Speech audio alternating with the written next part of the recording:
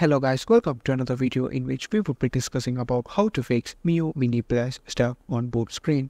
Are you having trouble that your Miyoo Mini Plus is stuck on boot screen? Don't worry, in this video we'll help you find a solution for it. Just follow these easy steps. 1. Hold the menu button and replace the SD card. Hold the menu button while turning off the device. This simple trick can help you get past the boot screen.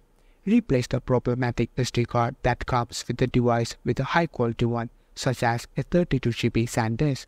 Before doing this, back up everything on the stock card, including hidden files, as it tends to corrupt unexpectedly. Fix 2. Install the Onion OS. Consider installing Onion OS on a new SD card.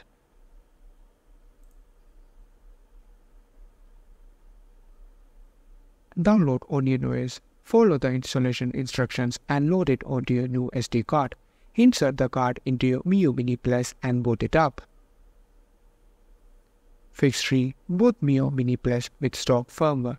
Insert the micro SD card with stock firmware and boot the device and ensure it functions correctly with the original setup. If the stock firmware works fine, it further indicates that the issue might be with the micro SD card or the installation process.